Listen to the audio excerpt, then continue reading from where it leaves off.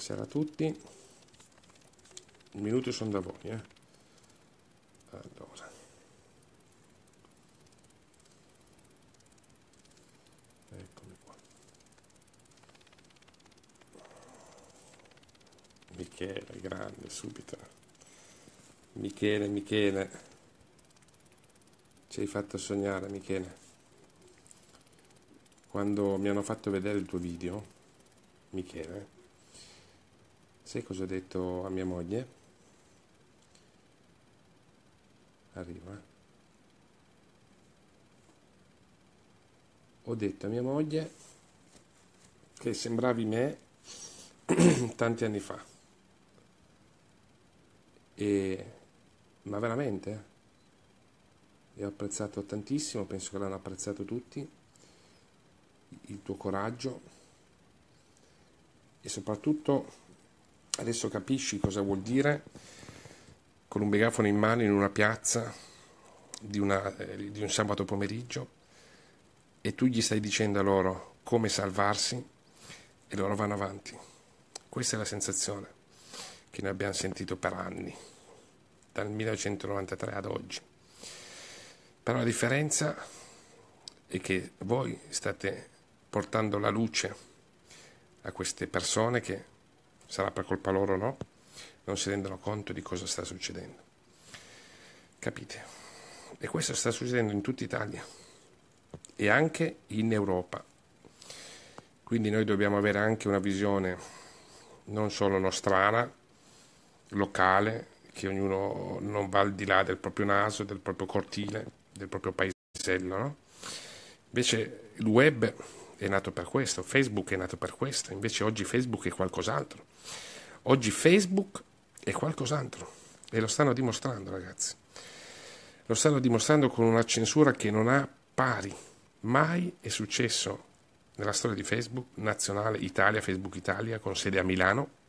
Quindi rinnovo l'invito ai milanesi, anche al 5 novembre, quelli che andranno sia in Piazza Duomo che in Rai, andate a manifestare in Piazza Missoni 2, sotto la sede di Facebook Italia, perché stanno operando una censura terribile, ragazzi. Ce ne stanno combinando di cotte di crude. Avete visto, lo sapete? Addirittura chi mi chiede l'amicizia, per quello io non do più l'amicizia a nessuno, non per antipatia, ma per tutela. Chi chiede l'amicizia inizia a scompargli i messenger, a scompargli i messaggi, non possono condividere. Allora io consiglio a tutti, adesso poi iniziamo la serata, che sarà una serata lunghissima, spero che la connessione tenga. Consiglio a tutti, quando avete delle difficoltà, delle anomalie, dovete togliere la batteria del cellulare, aspettare qualche minuto, rimettere la batteria nel cellulare, togliere l'applicazione Facebook, aspettare mezz'oretta, rimetterla, andare a cambiare la password con alfanumerici, ok? Provate, va bene? E soprattutto chi segue da PC o chi non ha il cellulare, magari ci sono tanti che vanno sul classico PC, anche se io non so più come è fatto perché non lo uso più, dovete staccare dal router il cavo, spesso, anche 2 o 3 volte al giorno, ok? Così riusciamo a marginare questa censura, questi hacker, questi troll che stanno muovendo. E vi assicuro che sono solo l'inizio. Oggi avete avuto un piccolo assaggio di quello che no? È un avvertimento, no? Cioè ragazzi, io ve lo dico da settimane, da mesi. Chi segue i broadcast, chi segue la nostra pagina, chi ci segue i gruppi lo sanno. A Bologna abbiamo detto certe cose che sicuramente non divulgheremo, altre le divulgheremo, dove vi abbiamo spiegato che cosa è in atto. Quindi qualcuno lo sa. E soprattutto non dovete avere timore di uscire dal virtuale, perché ormai, io ve lo dico da mesi, ed è per quello che noi abbiamo tanti nemici, ma mica solo nei piani alti. Attorno a voi ci possono essere i troll. I troll sono sfigati, pagati dai partiti, dal Movimento 5 Stelle, purtroppo mi tocca dirlo, perché la Casaleggio Company fa quello, purtroppo. Arrivano in massa, si comprano i mi piace, si comprano le condivisioni, e mica solo loro. I massoni hanno capito che c'è qualche movimento in atto, ok? Ed è per quello che noi, attraverso la democrazia diretta il vincolo di mandato interno, noi stiamo dimostrando che la democrazia ci può essere, perché c'è un controllo capillare nel territorio. A volte esageriamo pure nei gruppi, succedono casini tutti i giorni, ma è normale. Questa è la democrazia diretta. Questo è l'esempio che noi stiamo dando, credo, a tutto il mondo. Lo so che sono delle parole grosse. Oggi ho fatto un post nel mio profilo, no? Era domenica mattina. Poi, a parte che io vivo nel mondo tutto mio, perché ho scoperto mezz'ora fa che c'è stato il cambio dell'ora, cioè me l'ha detto la moglie oggi. Ho detto, ah sì, non me ne sono manco accorto. Mi sono dimenticato di fare la puntura per la trombosi e dopo la farò. Va bene, questa è la nostra vita, ragazzi. Noi stiamo dedicando tutto il nostro essere, la nostra anima, il nostro corpo, il nostro spirito per questa causa. Siamo in tanti, davvero in tanti, e sono felice che siamo arrivati a oggi, perché le informazioni che vi abbiamo dato, e non solo noi, ragazzi, non solo noi, ci sono blogger che non si sono fatti comprare, ci sono blogger amici, ci sono hacker amici che ci stanno dando una mano anche all'estero. Non tutti sono in vendita, io ho conosciuto parecchi amici che non sono in vendita, è così, capite? Noi non siamo in vendita. E a proposito che parliamo di questa cosa qua, poi dopo vi dirò altro, ci scrivono, no? Dato che Messenger, io per adesso lo tengo perché non puoi non tenere Messenger, no? È ovvio. Ho tolto Telegram temporaneamente perché sennò mi esplodevano tutti i cellulari. E mi ha scritto uno, amico oggi per carità, e fa: Luigi, perché come movimento non chiediamo a qualche filantropo, e ci sono, filantropi che ci finanzierebbero, perché, scusami Luigi, siete in tanti, i soldi vi servono. E io ho scritto no, non ci servono i soldi, zero, non serve neanche un euro, ragazzi. Sapete perché? Perché la democrazia è diretta sul territorio, non servono i soldi. Forse la gente non ha ancora capito, non ha ancora compreso. Davvero io lo capisco, perché siamo limitatissimi, no? Non abbiamo niente. Per adesso abbiamo la diretta Facebook. Questa è la penultima, ragazzi, prima del grande evento che partirà il 5, poi dopo ne parleremo. Non vogliamo soldi da nessuno, e i nostri lo sanno tutti. I nostri lo sanno, ci hanno già provato. Qualcuno è stato corrotto nel passato e se n'è andato. Qualcuno in mezzo a noi ha detto di no, ha detto di no a offerte di lavoro improvvise, persino all'estero, ha detto di no, e stanno continuando su Facebook, su YouTube a far distrarre le persone, a continuare a dire che noi siamo catena umana, che è tutta una truffa e che io sono un delinquente, sono un assassino. Non è così, ragazzi, non è così, e chi sa la verità la difende, perché noi siamo così, l'abbiamo dimostrato sul campo, lo stiamo dimostrando. Quindi tutto questo per dire cosa? Cari filantropi di tutta Italia e di tutta Europa, i soldi che voi vorreste dare a noi, non so per che motivo, perché non ci servono, dateli ai poveri, dateli ai nostri poveri, andate dai servizi sociali, andate dal parroco del vostro paese e ditegli: qua ci sono dei soldi che io volevo dare a questo movimento, ma essendo che noi siamo nella democrazia diretta, nei quartieri più poveri, ve li voglio dare a voi. Volete dare 1 milione di euro, 10 milioni di euro? Dateglieli a loro. Noi abbiamo italiani che non hanno nulla, che vanno ai servizi sociali e li mandano via. Addirittura qualche anno fa il meccanismo del sistema italiano è stato così perverso che la gente non ha paura di andare ai servizi sociali. Io sono molto amico di un assessore di un comune vicino a me. Un giorno sono andato e mi ha fatto vedere tutti i documenti, tutti i dati di quella cittadella, e ho scoperto che la maggioranza della lista sono tutti italiani, e addirittura alcuni hanno paura di andare là perché hanno i figli e li minacciano di togliergli i bambini. Avete capito, ragazzi? Ve lo ripeto perché io ho 4 figli. Hanno paura di andare al comune a chiedere un aiuto per la bolletta, per l'affitto, per il mantenimento, perché gli tolgono i bambini, come il business delle case famiglie. E io vi dico fin d'ora che tutto questo finirà, ragazzi, e mica solo questo. Abbiamo già fatto la lista a questo periodo, no? Oggi ho fatto un post ero ispirato, ho fatto un post, vi ho scritto qual è il mio pensiero, perché io ogni tanto, essendo che sono teorico, comunque, anche se la gente non lo capisce, vivo nel mio mondo, ho provato a immaginarmi nell'incazzatura, ho fatto un post dove dicevo, ma porca puttana, ma è possibile che sono io che non riesco a comunicare con le persone? Perché se io sapevo che ero bravo a fare una diretta Facebook, dato che io non avrei mai immaginato, no? Dato che ogni tanto tartaglio, no? Di fare questo, lo faccio per voi ragazzi, lo faccio per voi. Hanno riscosso successo perché noi parliamo la lingua del popolo, perché noi, la gente, ha bisogno di verità, di informazioni che non trovano più nel web, anzi il web è stato comprato ragazzi, è stato comprato. Le pagine Facebook, io conosco i blogger che nel 2012 erano con noi e noi ci eravamo messi d'accordo, io vi posso fare nome e cognome. Le hanno comprate a suon di soldi. Io conservo i messaggi che si sono arrivati in pagina di offerte di soldi. Noi non le abbiamo prese. Noi non siamo in vendita. E il giorno che noi siamo arrivati all'obiettivo, ma chi se ne frega di Facebook? Io esco da Facebook il 5 novembre, spero. Basta. È una schifezza, ragazzi, fa schifo.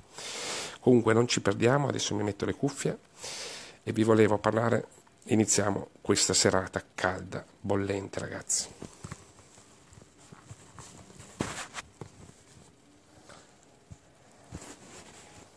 Mazza quanti cuori stasera, ma che siete tutti innamorati ragazzi. Allora, ragazzi, vi abbiamo fatto questa cappella iniziale, ringrazio innanzitutto Paolone, che con la sua semplicità riesce sempre a essere la voce degli ultimi, con i suoi amici del GOP, e ci sarà con noi, lui addirittura verrà il giorno prima, perché Paolone è fatto così ragazzi. Vi dico un aneddoto di Paolone. Paolone rischia di perdere un piede. L'ultima volta che siamo scesi a Roma è stato a marzo per lo sciopero fiscale, naturalmente anche lì c'è stata un'operazione di censura, di isolamento e non erano le condizioni di oggi sicuramente. Arriva Paolone con sta carrozzella e bisognava andarlo a prendere. Ero io con un altro amico, andiamo a prendere Paolone.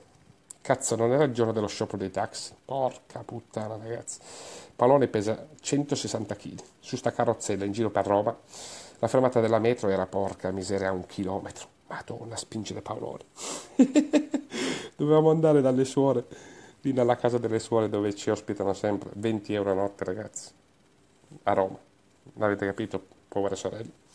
Bravissime come il pane. E Paolone c'era. Paolone c'è sempre stato. Paolone c'era quando siamo andati sotto la finestra di Enrico Letta a parlargli di sovranità monetaria senza signoraggio bancario, a parlargli col megafono,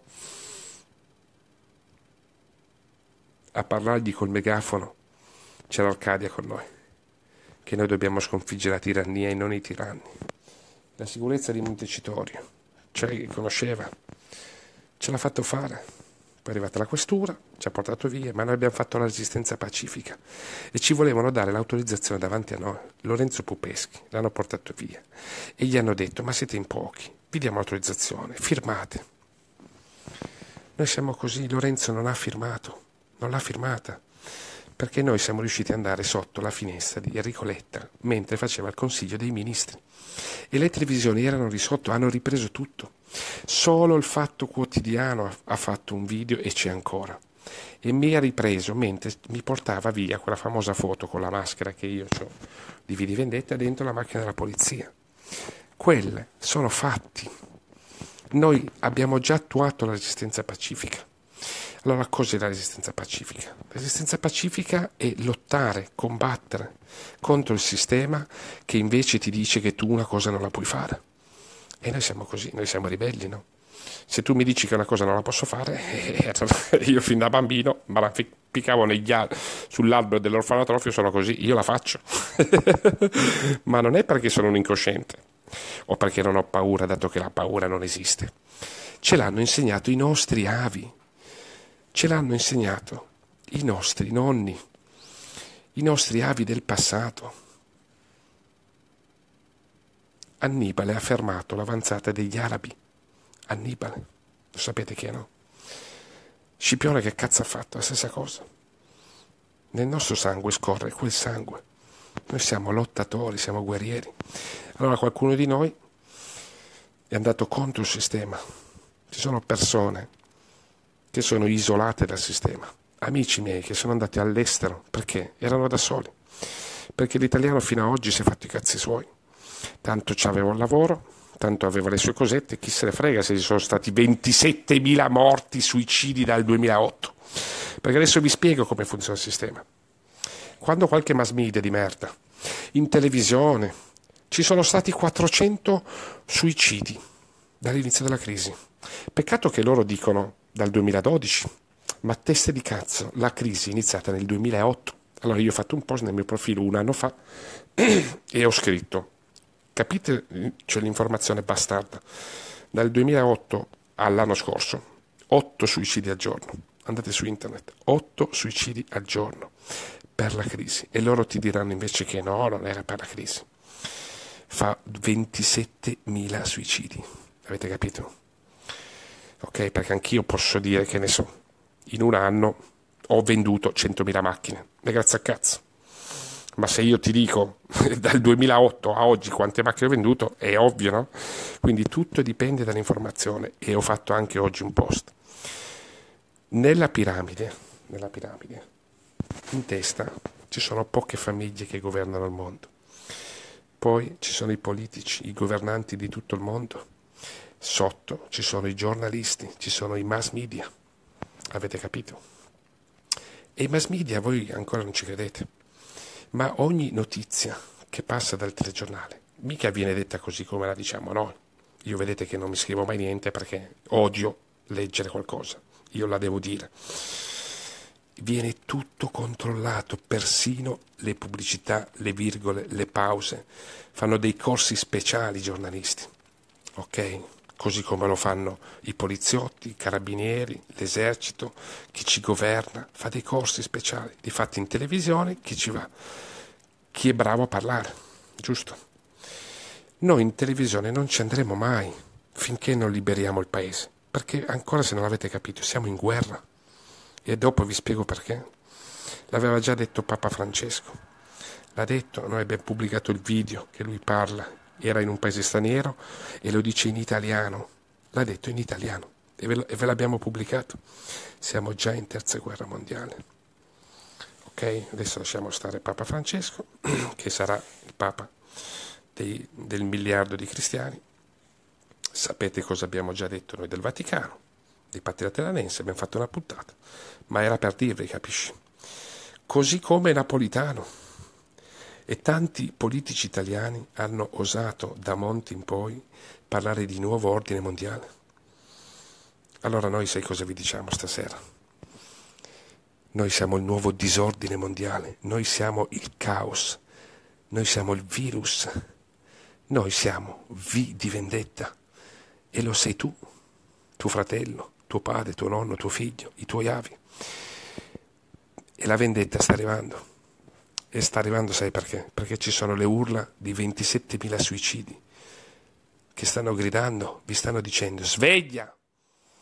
Vi stanno dicendo io sono morto perché non ho retto, ero un debole e non avevo nessuno con il quale parlare. Ci sono persone che muoiono, si ammazzano per vergogna, perché si vergognavano di fronte alla moglie, di fronte al marito, di fronte alla famiglia.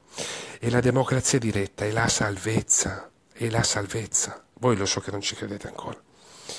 È la salvezza, perché se tu hai un cazzo di gruppo, nella tua città, nel tuo quartiere, dove sei tu, nel tuo paesello, di montagna, di mare, imboscato, in culo ai lupi, e c'hai un gruppo, 4-5 persone, bastano ragazzi. Non sei solo. Avete capito? Non sei solo a vedere questi ragazzi tutto il giorno sul cellulare. E gli adulti pure. Il problema è la solitudine. Voi pensate a questi anziani, cioè sono i nostri nonni, cazzo, buttati nei pensionati, buttati nelle case di riposo, da soli, tutto il giorno ad aspettare la morte. E io vi dico che, come ha detto qualcuno sul mio profilo quando ho fatto il post, e ho scritto fate silenzio, e io sti 3 giorni ho fatto silenzio.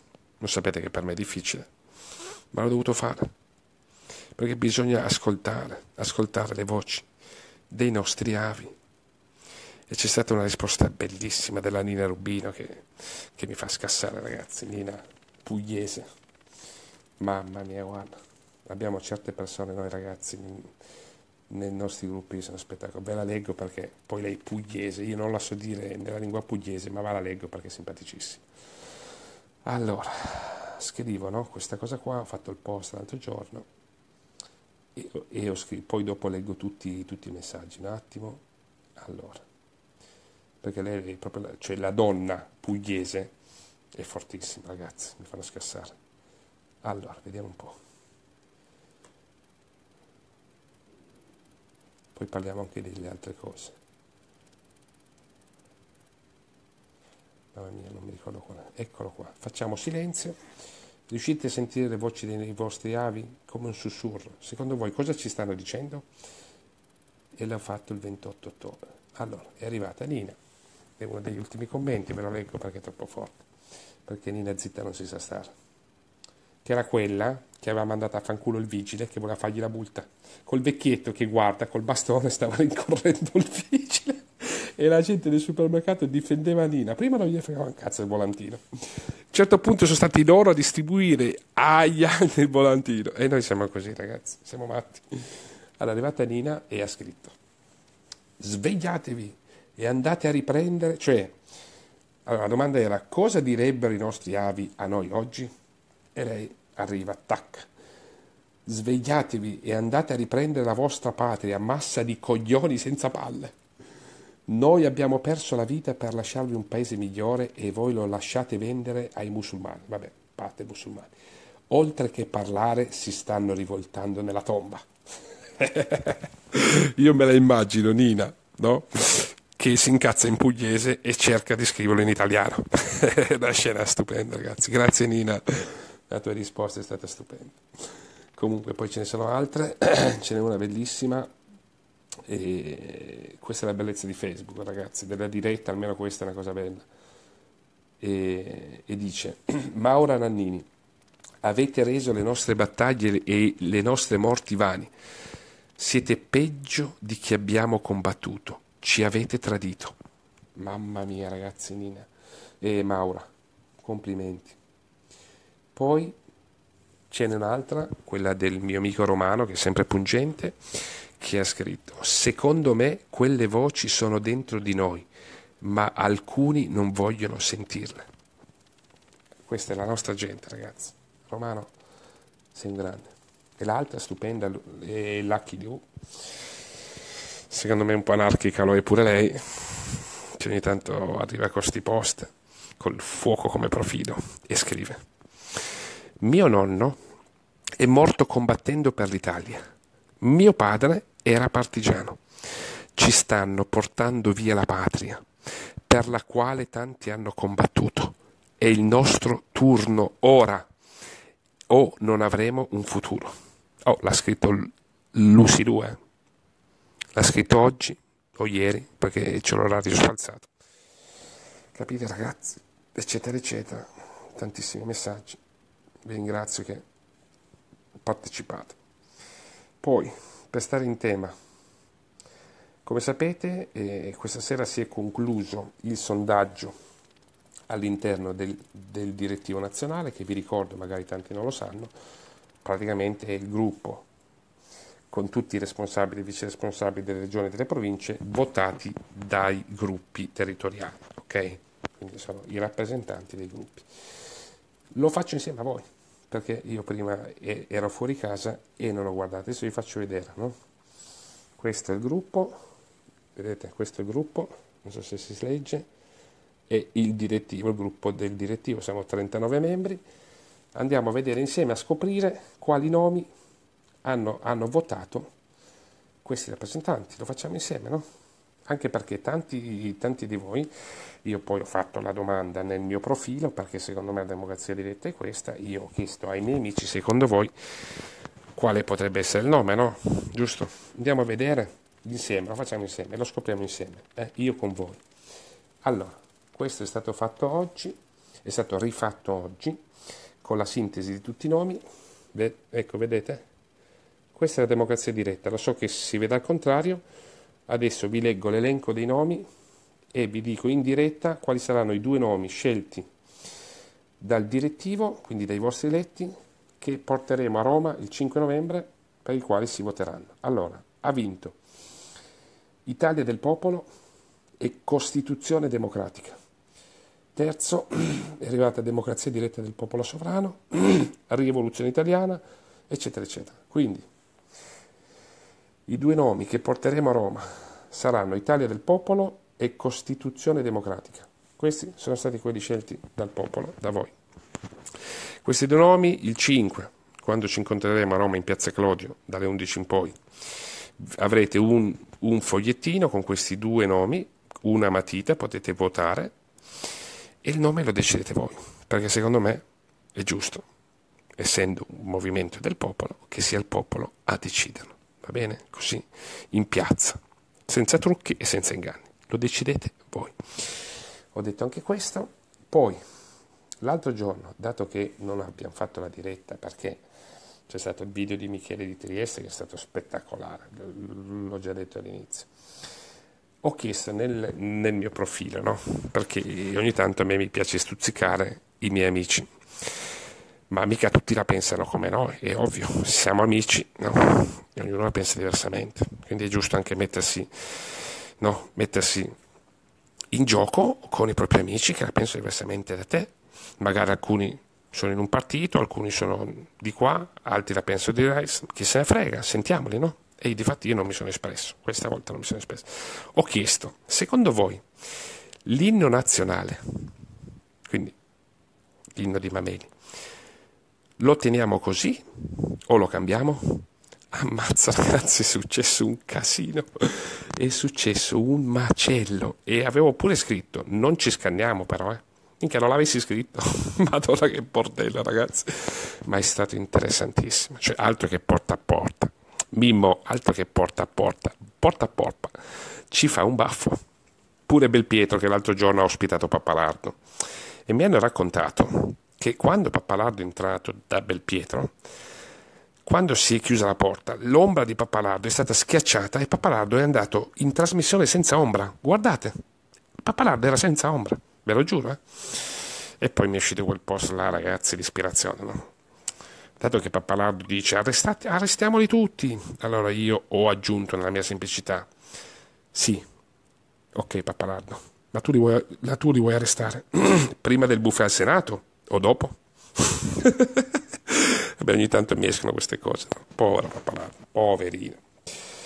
Vabbè, ridiamo. Comunque, questa cosa qui dell'inno nazionale è stata come dire, no? Uno lancia l'esca, vediamo che cazzo succede. Ma sono usciti dei dibattiti incredibili. E questo dimostra che l'italiano, cioè noi, ognuno di noi, è legato sentimentalmente, magari su un inno, che complottisti, non complottisti, ci sono dei pezzi dell'inno, ragazzi, che veramente, cioè, no, che schiava di Roma, che Dio la creò, cioè, voglio dire, per carità di Dio, no, tutto rispettabile, però, capite, però è una cosa che emoziona, è una cosa che unisce, e difatti, se ci riflettete, quando gioca la nazionale di calcio, pure io la guardo, cioè, tutti gli italiani sono uniti in quell'occasione, pazzesco, cioè le dinamiche sono incredibili ragazzi, noi siamo divisi su tutto, ma su tutto, perché ogni italiano, no, ragiona con la sua testa, giustamente, ma un po' di patriottismo, un po' di nazionalismo, un po' di amore per la patria, un cazzo, no? Solo quando gioca la nazionale, giusto? E cantiamo l'inno e ci ricordiamo di essere degli italiani, o soprattutto, specialmente per coloro che vanno a vivere all'estero, dopo un po' gli viene la malinconia, no? Allora si guardano i film italiani, anch'io stesso, no? Quando sono stato all'estero tanti anni per lavoro, e io quando ero all'estero cercavo un canale italiano, perché dico, cazzo, almeno mi sento in pace, già si mangia la merda, da fa schifo, questi stranieri mi stanno sui coglioni, non capisco la lingua, me ne voglio tornare in Italia, no? Allora guardavo, no? Ok? E hai la malinconia, ma perché noi siamo così? Noi siamo italiani, noi siamo l'unico paese del mondo che ci ammazziamo fra di noi, ma ci vogliamo un bene della Madonna. Lo stiamo vedendo nei gruppi. Altro che beautiful. Pure l'altro giorno, adesso ve lo dico perché noi siamo una famiglia, non nascondiamo un cazzo, no? C'era un nostro vice responsabile che ha avuto i suoi 5 minuti di follia. Follia, cioè non puoi spiegarlo, capisci? La stanchezza, che ne so io. Noi ci siamo guardati, no? Ha sbagliato naturalmente, ci sono le prove, no? Perché noi abbiamo spiegato come funziona la democrazia diretta, che se uno sbaglia, uno fa la mozione, viene chiamato a rapporto e lui deve dimostrare, no? Boh, minchia un bordello, ragazzi, casino. Vaffanculo di qua, sei uno stronzo, no? Dopo 3 ore ha chiesto scusa. Cioè noi ci vogliamo bene. Ha riconosciuto l'errore. E noi cosa dobbiamo fare? Noi non siamo come gli altri che cacciamo la gente, così. Ha chiesto scusa. Ragazzi, domandare scusa è una cosa da uomini. E soprattutto al sud, non è vero quello che vi hanno insegnato i vostri fratelli, i vostri genitori, i vostri nonni. Minchia, tu sei un uomo, che minchia chiedi scusa. Non è vero. È il contrario. Essere uomini vuol dire chiedere perdono. E la parola perdono, sapete cosa vuol dire? Perdono. Tu le inverti le parole, dono, perfetto. Cioè ci ha fatto un regalo questa persona, capisci? Allora se ti fanno un regalo tu mica puoi dirti vaffanculo, non voglio il tuo regalo. Apro questo regalo, la buona fede c'era, è una bravissima persona, si è rammaricato, capita che sbagliamo, ragazzi. No? Errare è umano, perseverare è diabolico. Cioè se lo fai la seconda volta e che cazzo, no? Se lo fai la terza volta te ne vai a fanculo, ma è normale anche la democrazia diretta. Ma capita, ragazzi. E da qua al 5 novembre ne succederanno di cotte e di crude, io ve lo dico subito già adesso, metto le mani avanti come ho sempre fatto. Ci attaccheranno, ma mica come adesso, ragazzi. Adesso sono cazzate, no? Che Facebook ci censura, va bene. Faranno di peggio, avete capito? Io ve l'ho detto, poi se non ci credete. E già che siamo in questo tema, prima di affrontare anche l'altro tema, che è il tema della serata, no? Cosa sta succedendo? Cosa sta succedendo, ragazzi? Cosa sta succedendo? Comunque, prima di affrontare questo tema, minchia mi sono perso. Cosa stavo dicendo? Niente, sono stanco, ragazzi, sono fuso. Non mi ricordo.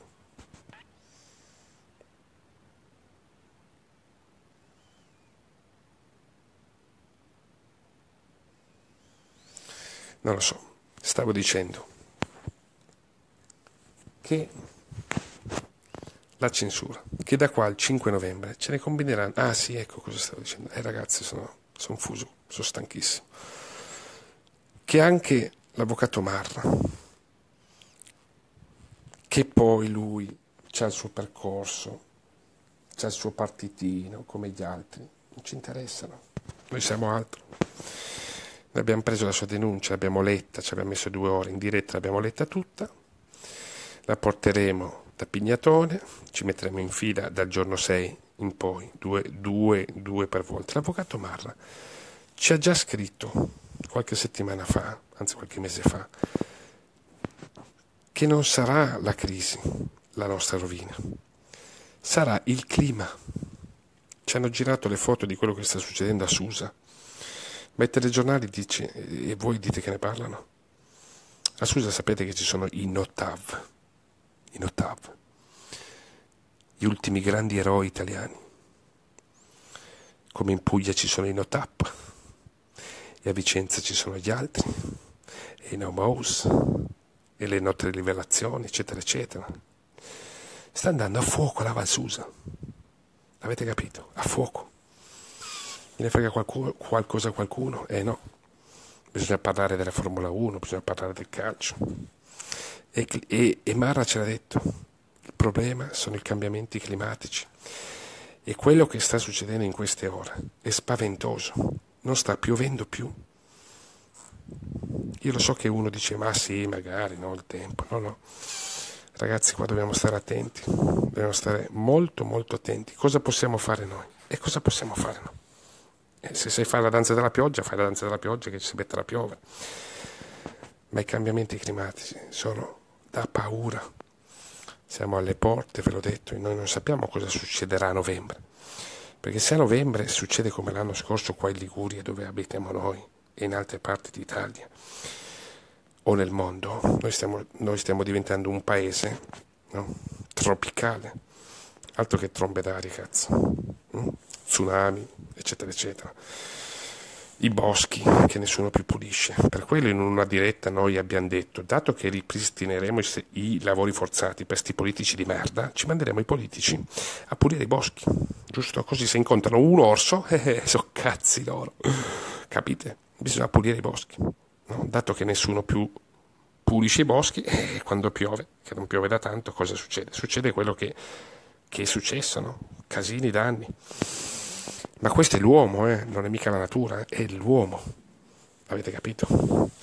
Quindi andiamo avanti, se no mi perdo veramente in chiacchiere. Abbiamo parlato del microchip cutaneo, ve l'abbiamo detto. Abbiamo parlato del problema non solo della Lorenzin e dell'obbligo dei vaccini, l'abbiamo già detto. Cosa ci stanno e cosa hanno pensato di iniettarci nel corpo per prepararci a... Avete capito? Lo so che tanti non ci credono. Complottismi, no. Qui ci sono medici con i controcoglioni sotto, persone che si stanno muovendo, persone che stanno agendo, che ne hanno i coglioni pieni di questo Stato, di questo governo. Ma la lotta deve essere unita, unica. Quindi ritorna al problema di questi capipopoli. Come si capisce se un capopopolo è in buona fede o no? Semplice, guarda il suo curriculum, guarda le sue ambizioni, guarda se ha già aperto il suo partitino, ruota attorno a qualche leader di partito, perché la legge elettorale, no? Cioè l'inculatello, lo sapete, no? È quello. Noi ve l'abbiamo detto tempo fa, ve l'abbiamo detto nel primo video di Radio Tender il 12 settembre, andate ad ascoltare, l'abbiamo detto, l'abbiamo predetto, abbiamo parlato della legge elettorale, ho parlato della legge elettorale, dicendo come la faranno. E la cosa grave è che in tutti gli stati, in quasi tutte le nazioni del mondo, quando si è alle porte del voto, cosa fa? Non sempre naturalmente, no? Cambiano la legge elettorale. Vuol dire che stanno già pensando, ci stanno studiando qualcosa per salvarsi le chiappe. Perché non la cambi una legge elettorale a colpi di maggioranza, a colpi di fiducia? Che questa fiducia qua, che l'ha tirata fuori, non mi ricordo quale cazzo di... prima di Monti. Voi col fatto della fiducia avete fatto un'operazione che non potete, perché è anticostituzionale. Perché sto belin di Parlamento, che cazzo abbiamo eletto? Che cosa servono i parlamentari in Camera e Senato se tu governo sui temi più importanti ci metti la fiducia? Ragazzi, noi ve l'abbiamo già detto, cioè qua o ci capiamo o non ci capiamo. Questi stanno illegalmente occupando il Parlamento, illegalmente occupando il Quirinale, illegalmente occupando le più alte cariche dello Stato, illegalmente occupando le dirigenze, i dicasteri, le più alte cariche governative nazionali. I prefetti sono votati dal governo, eletti dal governo. Ok? Quindi questi prefetti andranno arrestati. Tutti. Avete capito? E l'arma dei carabinieri, noi ve l'abbiamo già detto. Abbiamo fatto una diretta, penso che siamo stati gli unici in Italia a dirvi cosa pensiamo dell'arma dei carabinieri. Andatevi a vedere la diretta, perché ripetere va bene, no? Però se uno non guarda le dirette, allora vuol dire che hai qualcosa di più importante da fare, no? Cazzo, in 6 anni non abbiamo mai fatta una, ma ne abbiamo fatte 24. Il 4 novembre alla sera facciamo l'ultima prima del grande evento, sono 25, chiudiamo questa rassegna, andatevela a vedere. Vanno arrestati tutti, ragazzi. Avete capito? Tutto quello che il popolo non ha eletto è abusivo. Quelli della consulta, giusto, che hanno decretato illegittimo questo Parlamento, andranno arrestati tutti, perché loro non bastava che davanti all'evidenza dell'anticostituzionalità dicano no, ma lasciamo che la legislatura finisca. Brutti figli di androcchia, massoni, pagati, chissà, io voglio vedere i loro conti correnti. Io poi voglio andare a vedere il conto corrente di Pignatone, voglio andare a vedere il conto corrente dei prefetti, voglio andare a vedere il conto corrente di tutti i magistrati italiani, perché il Tribunale del Popolo a che cazzo serve? Ci vorrà tempo, mica lo fai in un giorno, no? Il processo di Norimberga quanto cazzo ci hanno messo? Bisogna fare i processi. con i pochi magistrati si saltano fuori, chi hanno i coglioni di venire col popolo, e chi scende con noi nelle piazze, i rappresentanti territoriali, saranno i garanti che i processi verranno eseguiti, perché qua non stiamo più scherzando. Questa non dovrebbe essere Radio Tender, questa dovrebbe essere Radio Londra, cazzo, non si può fare. Radio Tender, no, non abbiamo niente, abbiamo solo questo. E così siamo in guerra, l'ha detto pure il Papa. Siamo il nuovo disordine mondiale. Nuovo disordine mondiale. E adesso, se la trovo, vi faccio vedere un pezzettino, 1 minuto e mezzo di una diretta che abbiamo fatto da Piacenza con i nostri amici, e mi è venuto il flash oggi quando abbiamo parlato della Banca d'Italia, di cosa sta succedendo e della riserva aurea. Mi è venuto il flash. Ve l'avevamo già detto, non io, ce l'ha detto una ragazza che si chiama Laura, e mi è venuto il flash. Oggi ho collegato, no? Ero lì dopo pranzo, dico cazzo, ma io ho già sentito sta cosa. Ho collegato tutto e mi è arrivato il botto, boh. Arrivano i messaggi, io ho letto tutti i messaggi, no? Prima di farvi vedere questo, se lo trovo, perché sapete che la pubblicità non ce l'abbiamo, no? Quindi dovete darmi il tempo di bere un po' d'acqua, fumarmi una sigaretta, basta che non glielo dite a mia moglie, perché non potrei. Vado a cercare il video, lo blocco lì dove ha parlato Laura e iniziamo da lì. Però prima vi leggo un messaggio di un'amica cara, non posso dirvi chi è per tutela della privacy. Questa io vi dico solo che sta organizzando con 800 persone minimo per il 5, vi dico solo questo. Vado a cercare il messaggio, poi guardiamo il video. Allora, aspetta un po', eccola qua. Ascoltate bene cosa vi dico, perché gli altri non ve le dicono queste cose. Allora, parlavamo della riserva aurea, parlavamo di tutto il resto. A un certo punto mi gira degli screen, naturalmente non suoi, e mi dice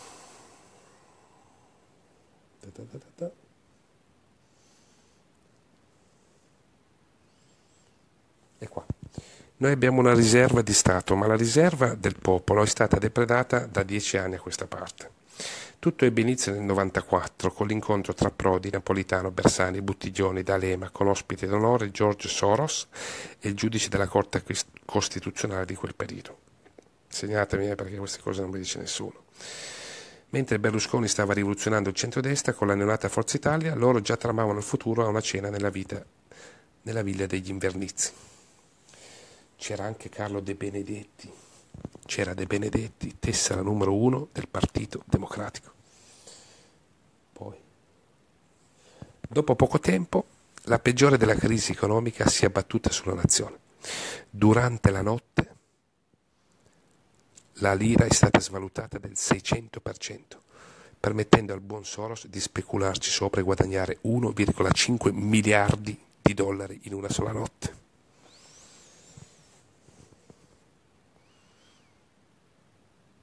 Ragazzi, avete capito? No, secondo me non l'avete mica capito, lo rileggo. Durante una notte la lira è stata svalutata del 600% e in quella notte Soros ha guadagnato 1,5 miliardi di dollari. Avete capito? Ve lo ripeto. Non è finita qua. Tutto questo ha provocato il totale crollo del potere d'acquisto del popolo, che si è ritrovato immerso nella melma più fetusa. Licenziamenti, disoccupazione, bollette, tasse da infarto hanno spinto la popolazione ad attingere alle riserve auree private. Gioielli di famiglia, oro, argento e pietre preziose sono finiti sulla bilancia del compro oro, che guarda caso sono spuntati come funghi in tutte le città italiane in franchising e gestiti da chi?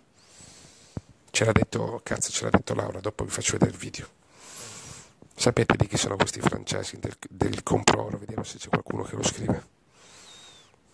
Dai ragazzi, ci potete arrivare. Brava Marisella. Ma non è solo Soros. In totale sono 8 stronzi maledetti, queste sono le parole testuali, che ci stanno spolpando vivi con la complicità del PD e eccetera eccetera. Avete capito? Questo me l'ha scritto un amico che gli ha detto uno che conta. Adesso, pausa acqua ragazzi un attimo. Fate finta che c'è Mimmo Greco con me, o che c'è Sergio che fa la canzoncina, o la Paola Matrella che canta la lirica, la sapete, no? Canta la lirica la Paola.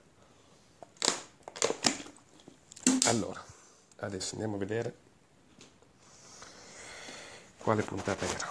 Allora, era la puntata nella quale abbiamo parlato, è una delle prime puntate, che abbiamo parlato del film di V di Vendetta.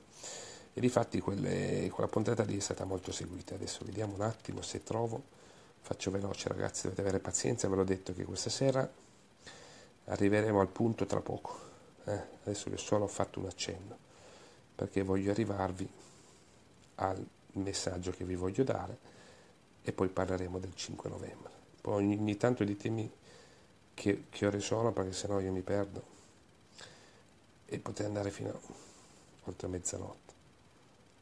Allora, vediamo un attimo dov'è. Nel frattempo vi dico o vi invito a condividere le dirette, che trovate il post il 23 ottobre, abbiamo fatto un post dove ci sono tutte le dirette in un post unico.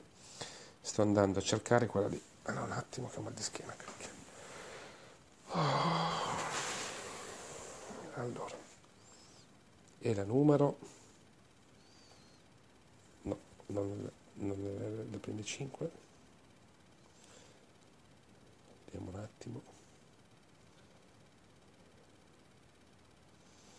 Arriva, un attimo di pazienza ragazzi. Eccolo qua, è la puntata numero 6.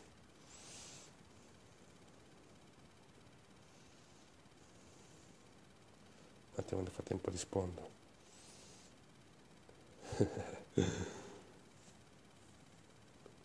Che casino.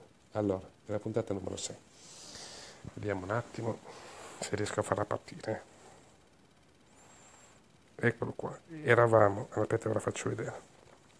Eccola qua. Eravamo, vedete, 30 settembre è quella che abbiamo fatto a Piacenza. A un certo punto nell'intervento c'era una ragazza che all'inizio non si voleva far vedere. Durante la diretta, come è già successo da noi, ha detto no, voglio parlare anch'io. E sentite cosa ci ha detto, vediamo se riesco ad arrivare al minuto esatto. Vediamo se è bloccato pure qua, mi sa. Zarola. Tu vuoi fare il cavolo? Vabbè, tanto accendo la sigla. Allora, un attimo solo. Non mi scrivete mentre c'è la diretta, ragazzi, non posso rispondervi. Si è bloccata. Che culo. Si è bloccata. Allora, vediamo se parte. Riproviamo. Oh, scompare la pagina. Voi non ci credereste. Madonna. Oh, non tiene? Incredibile. Vabbè, non la facciamo troppo lunga. Non mi dispiace perché volevo proprio farvela vedere. Perché ha fatto l'intervento della Madonna. Allora, vediamo se riusciamo a farla ripartire. Un attimo solo, ragazzi. Fate finta che c'è la pubblicità, che vi stanno vendendo le cose belle, no? Tutto naturalmente in euro, giusto? Compratevi la macchina, pagate a rate. Compratevi la casa, pagate a rate. Comprate il frigorifero. Comprate tutto a rate, ragazzi. Tanto poi quando non lavorate più, oltre che vi portano via quel bene lì, vi tolgono via pure la casa. Capito? Comprate, facciamo le rate. Vaffanculo le banche, va, stronze. Dopo parliamo poi delle banche, va. Oh, che ci crediate o no, non riesco a far aprire, guardate. Non riesco a far aprire la puntata numero 6. Facebook, hai rotto il cazzo. Oh, ma che pazzesco. Allora, ne approfitto per dire che qualcuno dei nostri ha messo le puntate su YouTube. Andatevela a cercare nel caso che mi staccano il profilo, che ne so io. Niente, non riesco. Comunque Laura, a un certo punto della serata, mentre parlavamo del film di V per Vendetta, si mette vicino a me e dice: sono Laura, io lavoro in un compro-oro, e ha detto cosa sta succedendo in Italia. Ce l'ha detto lei. I nonni disperati stanno andando a vendere l'oro che hanno. Io stesso, 3 mesi fa, ho venduto quel poco che avevo. Non mi vergogno di dirlo. Parlava dei ragazzini che rubano l'oro in casa per comprarsi le loro cazzate. Chi gestisce questi compro-oro? Altri banchieri. E tutto quest'oro, ve lo siete mai chiesti dove va a finire? Qualcuno si è mai chiesto dove è la nostra riserva aurea? Perché voi dovete sapere una cosa, che in Italia ci sono gli economisti, no? I professori universitari, ci sono quelli che scrivono i libri, che vanno a porta, che vanno nelle trasmissioni, che scrivono sui grandi giornali, no? Ma voi avete notato che i direttori dei giornali sono sempre gli stessi? Solo in Italia, capito? No? Miele è andato di là, questo è andato di là, sono sempre loro, ci pigliano per il culo, come i politici, no? Oggi sono con uno, poi vanno con l'altro, no? Sono come, no, anzi le puttane sono meglio. Sono come le troie. Ma è possibile che non ce ne accorgiamo, ragazzi? Possibile che non ce ne accorgiamo. Capito? E vanno a scrivere sti professori, gli economisti, no? All'università, chissà che cazzo insegnano. E questi professori, economisti, hanno sostenuto e sostengono da 20 anni la politica dell'euro, la politica dell'Europa. Avete capito? Perché se uno è a scuola, io mi ricordo, no? Come mi ricordo quando vi leggevo quel messaggio nel 94 mi ero diplomato, mi ricordo Scalfaro, Oscar Luigi Scalfaro, il 31 dicembre di quell'anno, perché mio padre guardava sempre questo messaggio e io lo guardavo con lui alle 8 di sera su Rai 1, anzi a rete unificate. Mi ricorderò sempre, io appena diplomato, una voglia matta, dico minchia sono finite le superiori, porca puttana che figo, adesso inizio a vivere. Sapete cosa disse? E ho conservato l'articolo, perché io sono matto, no? E lo conservai, ce l'ho a casa mia, nell'album, poi ve lo faccio vedere.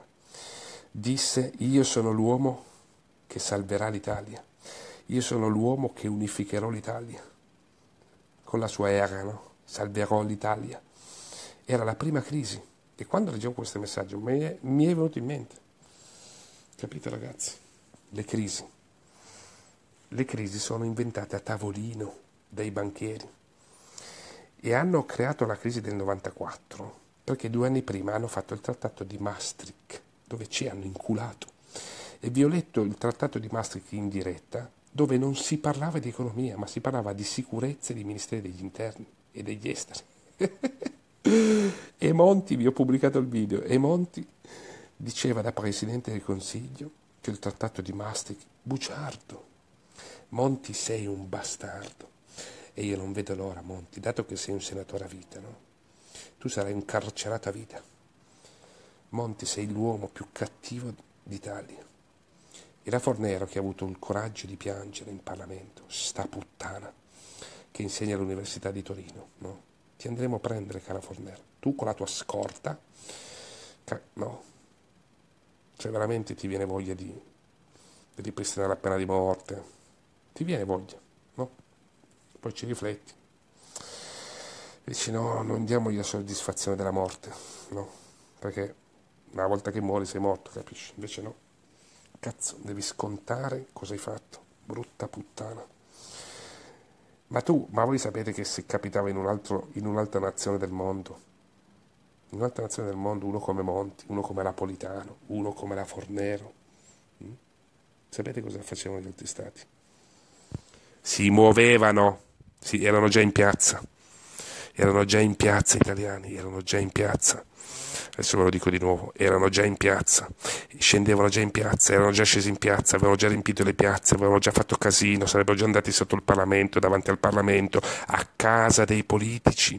Non posso gridare perché sennò sveglio mia madre che ha 75 anni, poverina, è stanca, ma vi viene voglia di entrare dentro i vostri cellulari e guardare che cazzo avete nel cervello, porca puttana. I popoli sono già scesi, gli egiziani sono scesi, gli spagnoli sono scesi, i turchi sono scesi, i polacchi sono scesi, gli islandesi hanno vinto, hanno arrestato i banchieri. i thailandesi, in tutto il mondo i popoli protestano, i popoli scendono nelle piazze, invece voi non riuscite a spegnere la televisione. Avete capito? Anche i miei amici, anche i miei parenti. Voi non spegnete la televisione, continuate a guardare i telegiornali e a leggere il giornale, al bar, a casa, quello che vi spediscono. Ve lo devo ridire. Finisco la sigaretta perché sono incazzato. Non posso arrabbiarmi se non mi sale la pressione. E schiatto. Ma fate finta che sto urlando, ragazzi. Se nella piramide ci sono i banchieri, i camerieri dei banchieri sono i politici e i servi dei servi sono i giornalisti. Ma che cazzo guardate allora? Cosa guardate? Se lo sapete, no? Ma siete così coglioni, cazzo. Per quello ho detto, se voi andaste sulle tombe dei vostri nonni, dei genitori, prima di venire a Roma, voi sicuramente a Roma venite con la testa giusta e non ve ne andate da Roma come con noi, non ce ne andiamo, non ce ne andiamo stavolta, non ce ne andiamo, ragazzi. Mia moglie si è pure incazzata perché ho detto sta cosa. Capite? Il suono antico dei tamburi. Le voci dei nostri morti ci stanno parlando. Voi la televisione non l'avete spenta. Voi ci state prendendo per il culo. Perché io lo vedo dai commenti. Sapete quanti commenti ho risposto da quando abbiamo aperto la pagina? Quanti messaggi abbiamo risposto? No, voi non lo sapete perché non siete blogger. Solo i blogger possono capire questo discorso. E per un blogger la censura è la morte. Noi moriamo dentro tutte le volte che ci censurano. Avete capito? Bah, non so mica se avete capito. Voi sapete quanti giornalisti in Italia non possono scrivere le cose come stanno? Sono nelle redazioni che non possono dire un cazzo, le sanno e non lo possono dire. Non glielo fanno dire. Fanno chiudere le pagine Facebook, licenziano le persone. E vorrei urlare, ma non serve. Ho già urlato. Avete ragione.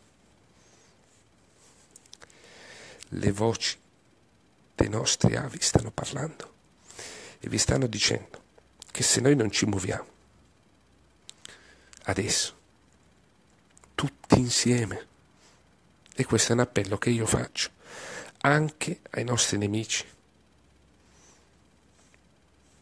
sfruttiamo la data del 5 novembre, che è una data mondiale, dove in tutto il mondo vedrete cosa succederà, ragazzi. Succederà un macello. Allora scendete con noi in piazza, che siamo pacifici, siamo determinati, attueremo la resistenza pacifica. E anche i poliziotti. Sapete perché negli ultimi anni, negli ultimi mesi reagiscono così? Perché se un gruppo di 500 persone in un corteo ti viene incontro con qualcosa in mano, ma sicuramente cosa vuoi che cioè, ti fanno passare? Continua a fare manifestazioni di 1000 persone, 3000 persone, 20.000 persone. E grazie al cazzo. È ovvio che la polizia, se tu vuoi andare dove non puoi andare, che cazzo deve farti? Ricevono gli ordini, ragazzi. Ma se noi andiamo con 1 milione di persone a Roma,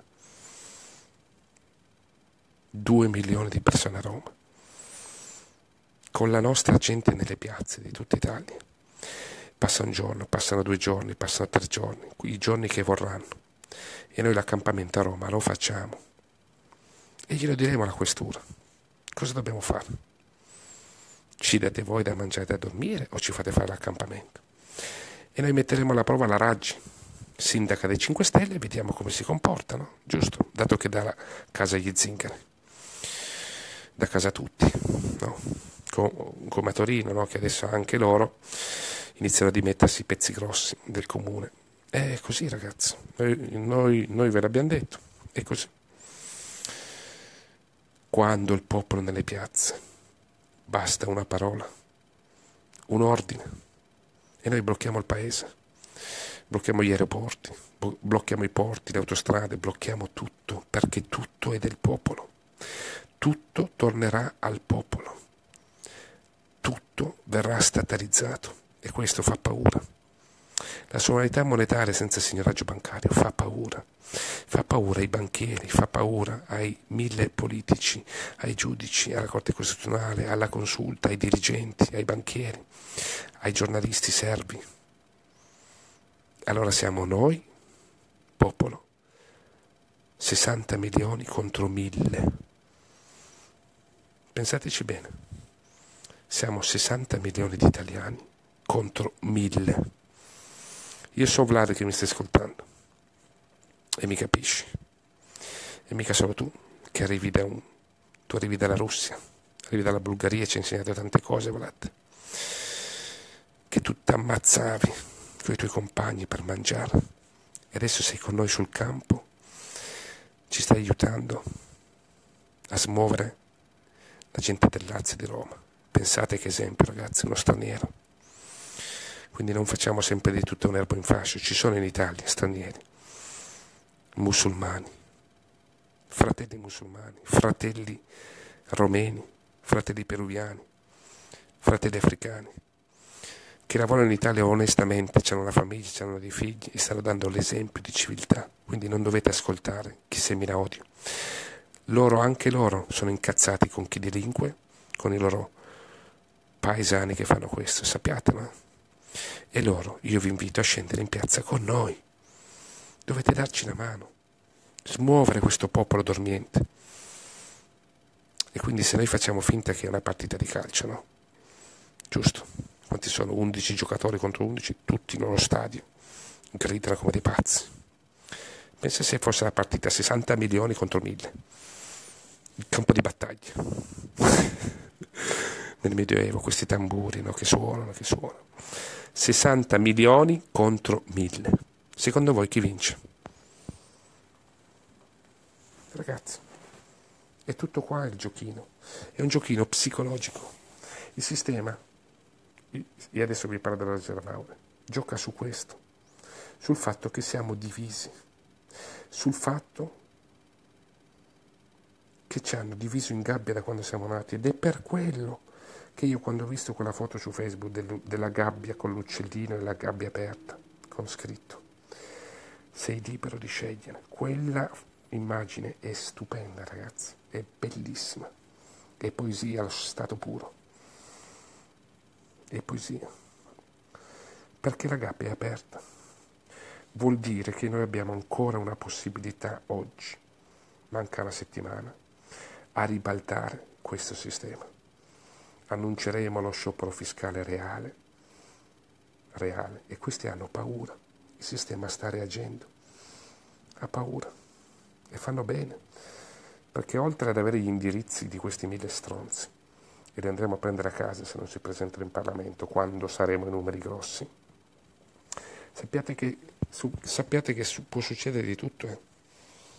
Io con le dirette che ho fatto oltraggio al capo dello Stato. Mi ha dato a fanculo pure la camusa, ho detto che era zoccola, e ne ho dette di cose, no? A me mi possono arrestare il 4 sera, Tenderini arrestato, catena marato al Parlamento il 5 novembre, va bene, io vi avviso già, lo faranno, magari lo faranno, oppure scompaio, ma noi questa volta li abbiamo fregati, perché noi attuiamo la democrazia diretta, dove non esistono i vertici, non c'è un capo. Avete capito? Voi avete dei responsabili, vice responsabili nazionali, regionali, che sono straordinari. Tutti. E a Bologna ci siamo guardati negli occhi. Tra di noi c'è un responsabile, non vi dico chi è, che era un carabiniere, sempre tutto serio, compito, vicino alla sua ragazza. Alla fine di Bologna io ho detto, ma cazzo, abbracciamoci un po', no? Ci vogliamo bene. Mi ha abbracciato e non voleva lasciarmi più, e la ragazza lo guardava e diceva, cazzo, sta abbracciando Luigi, e dopo mi ha abbracciato di nuovo. Perché la nostra differenza è che noi ci amiamo, e questo ai nemici gli dà un fastidio boia, cazzo, gli dà fastidio, perché i demoni che hanno loro dentro sono così. Il demone non vuole, il demone cosa fa? Insinua il dubbio, fa litigare le persone, e ti fa sempre dire che le cose non cambieranno. Queste sono le 3 particolarità. Quando voi avete delle persone così, avete capito che ha un demone. Queste persone vanno allontanate, perché io ve l'ho già detto, no? Cosa fa il sistema? Il sistema ti introduce nel cervello, attraverso la manipolazione dei popoli, che è in atto nel nostro paese dal 1921, Istituto Tavistock. Abbiamo fatto una puntata, cazzo, andatevela a vedere, manipolazione dei popoli, dove ti fa portare a pensare che quello sbagliato sei tu. Invece no, non siamo noi. Quei 27.000 morti di suicidio non erano loro quelli sbagliati. Loro sono vittime sacrificali dei pranzetti, dei pranzi, dei banchieri. Sono numeri per loro, noi siamo codici fiscali, siamo carta d'identità, invece noi siamo degli esseri individuali, noi siamo spirito, e questo loro non lo capiscono. Noi abbiamo un'anima, noi siamo padroni della nostra vita, ma, e questo è il superamento dell'individualismo, dell'egoismo, di una visione comunque che non ti porta a vivere bene nella società. Noi siamo fratelli. Ne parlavo oggi con mio fratello, che non parliamo mai, e diciamo questo. Lui studia, fa ancora l'università anche se insegna, e parlavamo di questo. E io dicevo: Franco, ascolta, tu lo sai come è nata la civiltà? No? E lui, cazzo, è laureato già quasi, no? Certo. E mi parlava della società, diciamo delle prime società, e faccio: no Franco, secondo me la società è nata nella preistoria, quando l'uomo ha scoperto il fuoco, quando ha scoperto che con il fuoco poteva scaldarsi, poteva scaldare l'acqua, perché il fuoco è l'origine, è la fine di tutto, è la luce. E quando è nato il fuoco, quando hanno scoperto il fuoco, sono nate le tribù, cioè il nomadismo è finito, hanno finito di girovagare in questo piccolo mondo chiamato Terra. Noi siamo piccoli così, nell'universo siamo piccoli, non siamo un cazzo, ragazzi. Noi non siamo nulla in confronto all'universo. E quando l'uomo preistorico ha iniziato a suddividersi in tribù, no? Quindi attorno al fuoco sono nate i primi villaggi, le prime tribù. È ovvio che la convivenza, così come la democrazia diretta, forzata, ti fa conoscere persone. E allora hanno inventato loro le prime regole della civiltà. Hanno eletto un capotribù, ognuno aveva il suo compito. Loro dovevano combattere, lottare per la sopravvivenza. Cacciavano. Hai capito? Cacciavano. Pesca, caccia, e piano piano è iniziata la civiltà. Cosa fa capire questo? Che noi possiamo essere individuali, difendere la propria individualità. Dove sto andando, ragazzi? Ok, vediamo, ditemi se la vedete. Ma noi non siamo esseri, non siamo nati per stare da soli. Noi siamo nati per convivere, vivere insieme a qualcun altro. Ed ecco perché la democrazia diretta torna. La prima democrazia diretta l'hanno inventata non i greci, sì, ma gli uomini preistorici, i nostri antenati, che giravano nudi nei boschi. Avete capito? Sì, questa sera sono così, ragazzi.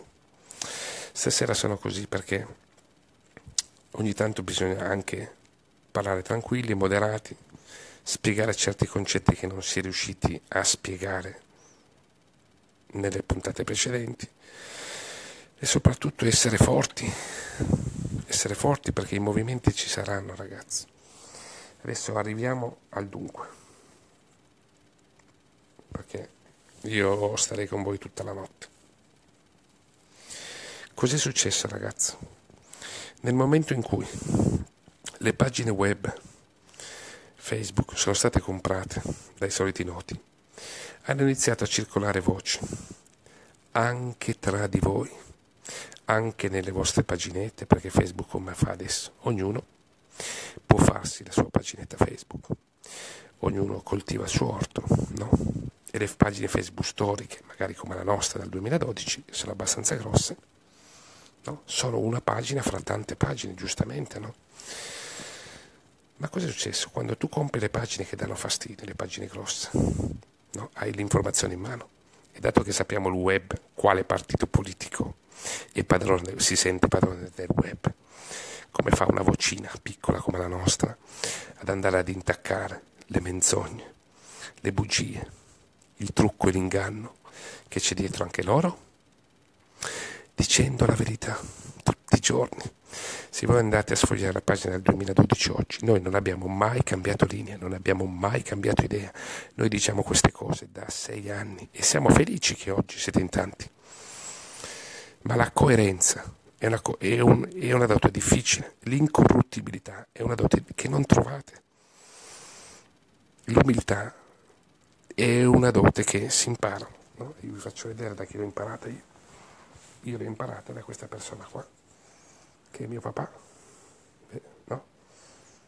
È mio papà che ha lavorato tutta la vita.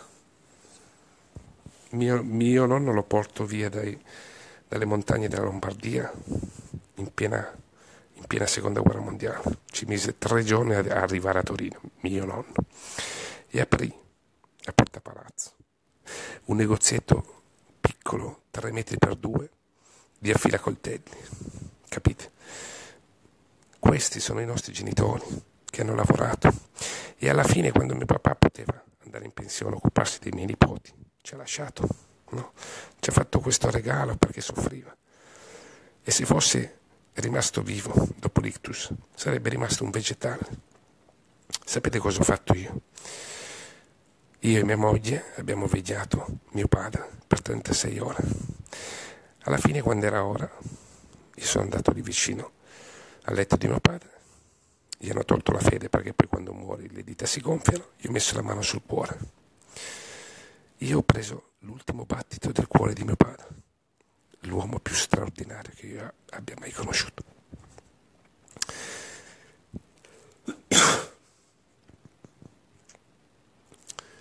E quello è il battito, è la vita che continua, capite?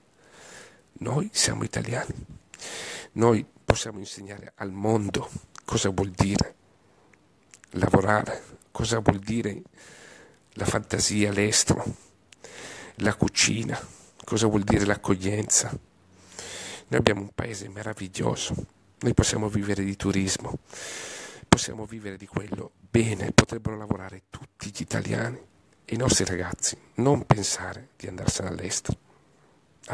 Avete capito? Tra un po' privatizzano tutto, ci hanno privatizzato tutto, ragazzi, e quando tutto diventa privato è finita.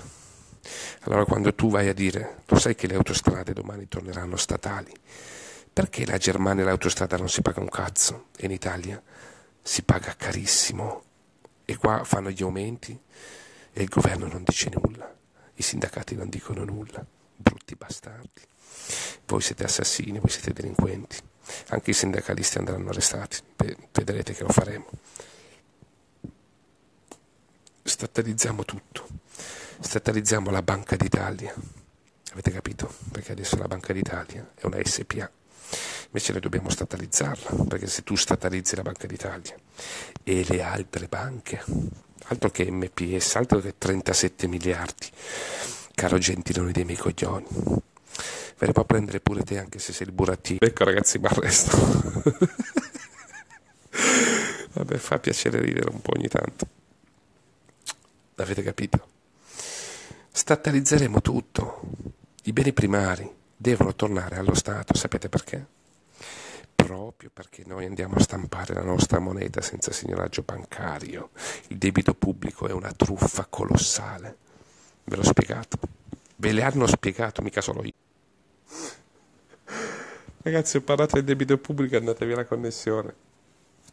Il debito pubblico è la truffa, perché gli interessi che stiamo pagando, ancora del piano Marshall, andatevi a studiare il piano Marshall, il MES, il Fondo Salva Stati, stiamo pagando, capite, l'Europa, questo è un debito che non è nostro. I debiti che oggi voi avete con le banche, ragazzi, io vi do una notizia, però vedete di stare tranquilli, questi debiti qua verranno annullati tutti, perché lo Stato domani, che può stampare la propria moneta, andrà in soccorso alle famiglie e alle aziende e non ci sarà più neanche un suicidio per colpa della crisi, perché la crisi non c'è.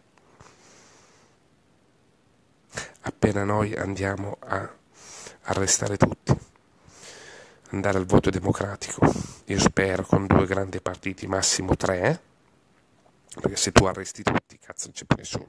Non c'è più nessuno. 2 o 3 partiti, perché noi siamo per la democrazia, quindi alcuni sono per la dittatura, pure militare, noi no. Andiamo al voto, se il popolo darà il voto al movimento del popolo, si va subito a modificare la Costituzione, ma subito, ma mica colpi di maggioranza e di fiducia. Sarà il popolo col referendum, e non perché per uscire dall'euro bisogna andare a cambiare la Costituzione. Per fare tante cose bisogna andare a modificare la Costituzione in tempi brevissimi, e non servirà, vi do un'altra notizia, non servirà il Parlamento. Voi lo sapete che per gli affari correnti bastano i dicasteri dei ministeri, e sull'economia nessuno può prendere iniziative politiche, neanche l'Europa, gliela metti nel culo, lo sapevate voi? Il Belgio è stato 18 mesi senza Parlamento, eppure mica sono morti, no? Dico cose forti, ragazzi, gli stipendi raddoppieranno. Sapete perché? Perché ve l'ho spiegato oggi. Se noi andiamo a zerare il debito pubblico, naturalmente una parte del debito e dei risparmiatori italiani, quella va tutelata, no? Giusto? Le SPA le andiamo a vedere. Chi c'è dentro le SPA? Siete stranieri? Avangulo, vi togliamo tutto, non vediamo un cazzo. Siete italiani? Andiamo a vedere come siete cresciuti a livello imprenditoriale, per le vostre doti, per la meritocrazia, oppure perché avete l'amico politico mafioso, camorristico, andranghetistico, controlli siete, capito? Questo è il punto. Quindi la delinquenza, la mafia non è più in Sicilia o in Calabria. Lo Stato è mafia, lo Stato è diventato mafia e la mafia è diventato Stato, lo vogliamo capire. Voi a livello cerebrale lo sappiamo tutti, ma poi quando vai ad analizzare dici, quindi i partiti e i movimenti in Parlamento sono associazioni a delinquere, che vi piaccia o no. E dato che i magistrati fanno finta di niente, perché noi adesso andremo a chiedere la busta paga di questi signori magistrati, andiamo a vedere dove abitano, pubblicheremo, faremo delle foto e dei video di dove abitano, quanto pagano d'affitto, le loro mogli che lavoro fanno, i loro figli dove sono, cosa fanno e chi sono. Andiamo a vedere tutto, perché il Tribunale del Popolo farà questo, farà l'analisi di ogni che ci ha comandato fino ad oggi governato. Avete capito? Così funziona. Quando poi domanderemo al popolo attraverso il referendum, e a referendum parlo di tanti referendum, ve l'abbiamo detto in tante puntate e ancora non serve, però l'economia, no? E alla fine è matematica, no? Se tu vai a togliere il debito pubblico, non c'è più il signoraggio bancario e non devi più dare un cazzo a nessuno, né agli americani, e né tanto alla Francia e alla Germania, che hanno in mano gran parte del 40%, i soldi rimangono allo Stato, e quindi le tasse dal 60% scendono al 10%. E qua c'è già la discussione fra sì, 20%, 5%, 10%. Ovviamente bisogna fare le cose con calma, ma il 10% di tasse contro il 50%, che cazzo vuol dire? Che il tuo stipendio, se oggi pigli 1.000 euro, tu oggi con 1.000 euro che cazzo ci fai? Niente. Eppure il lire pensa che bastardi. Quant'era il lire? 1.000 euro? Quant'era? Erano 2 milioni, no? Ai tempi era minchia 2 milioni, cazzo. Non sono una sega, perché io mi ricordo quando mi sono sposato 16 anni fa, 5 novembre, facciamo 16 anni di matrimonio, lo festeggiamo a Roma con i miei figli, no? Andavamo all'Ausciana a Torino, noi con 50.000 lire, io ero proprio da poco marito, dicevo, boh, cazzo, adesso non ho mai fatto la spesa, la faceva mia madre. Ale, vado con mia moglie a fare la spesa all'Ausciana, 2 carrelli, ragazzi, ve lo giuro, 2 carrelli, 50.000 lire. Mi hai detto, cazzo, che figo fare la spesa, no? Sai, le prime volte che vai con tua moglie, cambi la vita, no? 50.000 lire, 2 carrelli all'Ausciano. come dire, no? Cioè, ora se il leader ci fosse stato il lire, mica uscivo con 4 carrelli, cazzo. Ma il leader, ragazzi, è tedesco. Avete capito? Tedesco, il sistema funziona? Sì, sì, sì, sì. Ma cari tedeschi, voi vi dovete levare dai coglioni. Cari cinesi, voi tornerete in Cina. Cari francesi, ve ne tornate oltre confine. Statalizziamo tutto. Ci riprendiamo tutto. Avete capito?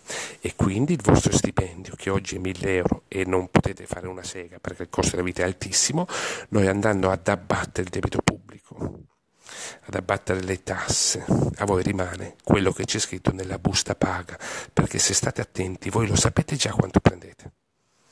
Anche dipendenti pubblici, poliziotti, statali, tutto il resto. Sulla busta paga non c'è scritto 1.900 euro e che cazzo in busta ne pigli 1.000? Come mai? Le trattenute sulle pensioni, bastardi, ma io dico, ma questa gente va a dormire la notte, cazzo. Quelle sono le trattenute. Ogni mese ti tolgono 10 euro, 12 euro, perché i bastardi non è che ti tolgono tutto insieme, no? Prima arriva uno e dice, sì, l'età pensionabile, no? Tu vai in pensione quando sei quasi morto, no? Giusto? Perché l'italiano tanto non reagisce. Fino ad oggi non ha reagito. Allora capite perché il vostro stipendio davvero si raddoppia e non è una cazzata, ragazzi. Potete chiedere a un economista libero, ok? Andate dal vostro professore di economia, fategli vedere questa puntata e se lui vi dice che non è vero, me lo dite, io lo vado a denunciare alla Procura della Repubblica, perché una persona così non può fare l'insegnante. Una persona così non può insegnare un cazzo a questi ragazzi, perché insegna le bugie statali, perché vanno cambiati tutti i libri di scuola, capito? Non solo quelle di storia. Ma per non perderci, la vostra busta paga che oggi è 1.900 euro e pigliate 900 euro, domani varrà 1.900 euro, tradotto nella moneta sovrana, col costo della vita dimezzato. Quanto cavolo è il vostro stipendio? Noi possiamo riprenderci la nostra libertà, la nostra sovranità e noi istituiremo il Ministero della Felicità. Avete capito? Invece delle buste verdi di Equitalia del Tribunale, noi vi manderemo una busta rossa a forma di cuore. Questo è da parte del Ministero della Felicità. Ecco, se proprio volete farmi fare qualcosa, mi fate segretario dell'ufficio, perché io non ho le capacità per fare nulla. Lo farà qualcuno. Magari Aldo Pironi, che ne so io. Ministero della Felicità. E vi spediamo le buste con la forma di cuore e vi diremo: benvenuto in Italia, italiano. L'Italia è ritornata tua, quindi tutti gli stranieri che non lavorano fuori dai coglioni. E anche le etnie, no? Tipo i Rom, che hanno rotto i coglioni, se ne vanno, ragazzi. E se non usciamo da soli, lo faremo con i militari. E beh, è ovvio, no? Li riporteremo là dove sono arrivati, dato che da noi fanno i gradassi, comandano, hanno l'oro in mano e fanno i furbetti, no? Gli zingari che lavorano, che vanno a scuola, perché no? O per carità di Dio, noi non siamo mica razzisti, no? Tutti gli altri se ne tornano via e non entra più nessuno in Italia per 5 anni. E tutti questi qua che ci hanno mandato nelle nostre città a non fare un cazzo tutto il giorno, sappiate che fanno parte del piano Kalergi e sono paramilitari. Lo so che voi non ci credete, perché voi siete tutti come San Tommaso, no? Dato che arriviamo da una cultura cattolica, no? Siamo tutti San Tommaso, finché non ci credete, ma che cazzo dici? E così, ragazzi, andatevi a vedere la puntata del piano Kalergi. Difatti, come mai adesso non ci sono più sbarchi di bambini, minori e le donne? Perché ogni tanto ve le fanno vedere per televisione, per dirvi, oh, poverini, no? Allora minchia, non sono tutti negretti, proprio tutti belli, no, quelli, a parte che sono già nel business, no? Delle Ollus, zampire della chiesa, si fanno in business, no? Questi minori scompaiono, ogni tanto scompaiono, abbiamo già parlato sul primo profilo, venite a vedere i post. Ma questi sono paramilitari e stanno aspettando l'ordine, per quello che adesso sul web gira l'arma dei carabinieri, si scioglie qua e là. Noi ve l'abbiamo già detto, ragazzi, sono 6 anni che ve lo diciamo. Polizia europea è pronta, è pronta. Voi non ci credete, vero? Voi siete come San Tommaso. Vabbè, allora aspettate di mettere la mano, no? Nella ferita, nella tua ferita. Tu metti la mano nel cervello, no? Ti apri il cervello e dici, ma che cazzo c'ho qua dentro, no? E scopri che c'è un cervello, no? Così se unisci tutte le cose che vi abbiamo detto e che voi sapete, non è difficile da capire che la guerra è già in corso. E la Banca d'Italia non è mica solo a Roma, ci sono tante sedi in tutta Italia. E sapete cosa stanno facendo? Lo sapete cosa stanno facendo? Stanno portando via le riserve auree pari a 102 miliardi di euro in oro. Lo fanno di notte, capite? Lo stanno nascondendo. E secondo voi, se noi siamo una colonia americana, dove cazzo stanno portando quest'oro? Caro governo, servizi segreti americani, dove lo state portando? Perché alla fine, se tu suddividi 102 miliardi in oro nelle filiali della Banca d'Italia, capisci, non è che ci vogliono proprio tanti camion, no? Lo stanno portando nelle basi americane e delle basi italiane dove ci sono gli americani. Sapete perché? Come moneta di scambio. Perché noi siamo stati gli unici in Italia a dire che quando il popolo è in piazza noi daremo l'ordine, quando avremo arrestato tutti, di andare a prendere 14.000 soldati americani e rispedirli in America al signor Trump. Capite cosa? Cioè, guardate che non è barzelletta questa. Questa è la storia. Cosa hanno fatto loro? Ah sì? Tu vuoi farmi questo? Allora noi abbiamo il vostro oro. Cosa volete? Il vostro oro per la vostra moneta di merda sovrana? O volete la vostra sudditanza, la nostra protezione americana? Allora, cari americani, cari servizi segreti, CIA, FBI, quello che cazzo volete, in combutta con la cara Merkel e Macron, no? Bastardo pure lui.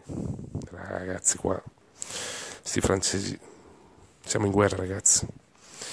Preparatevi, ragazzi, che voi oggi avete 15-16 anni, perché fra un po' ripristiniamo la leva obbligatoria, ragazzi. Dovete imparare a usare le armi, non i videogames, non i cellulari, le armi quelle vere. Andrete a fare quello che noi abbiamo fatto, i vostri genitori hanno fatto, i vostri nonni hanno fatto, ovvero il servizio militare. Dovete farvi il letto, svegli alle 7, alle 6, e mica solo un anno, Dato che i confini li chiudiamo per 5 anni, noi faremo la leva obbligatoria per gli asinelli, no? Dato che c'è l'obbligo fino a anni 16, no? Per non fare un cazzo. Per chi finisce la scuola prima, 2 anni. Invece per chi si diploma, un anno solo, ok? Poi si va all'università, come una volta ti fai tutta la tua università e poi vai a fare il servizio militare, dando la possibilità naturalmente di fare il servizio civile. Ad esempio io feci il servizio civile, va bene così, ma forse non avete capito che siamo in guerra.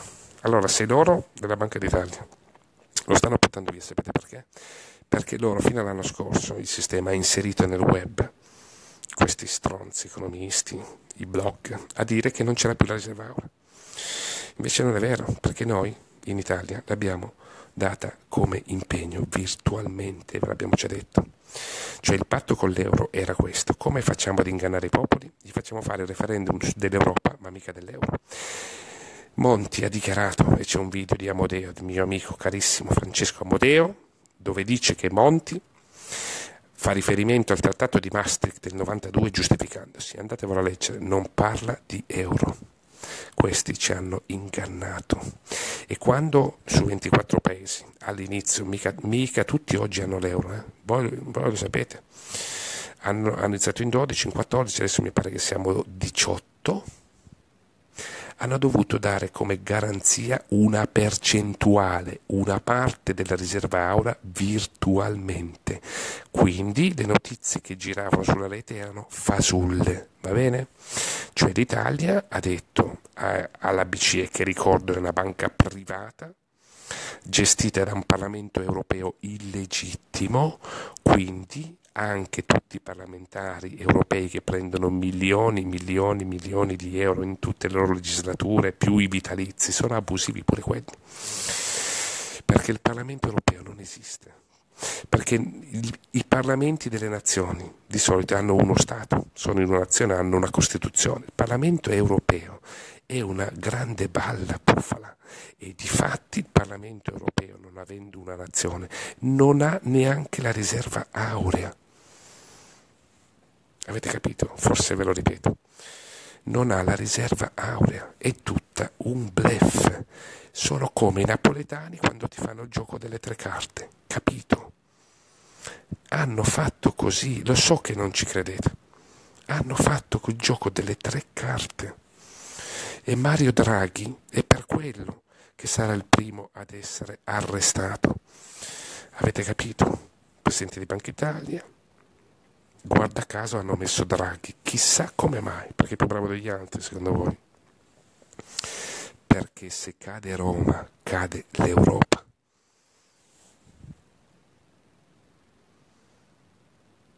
Se cade Roma, cade l'Europa, perché il cuore della bestia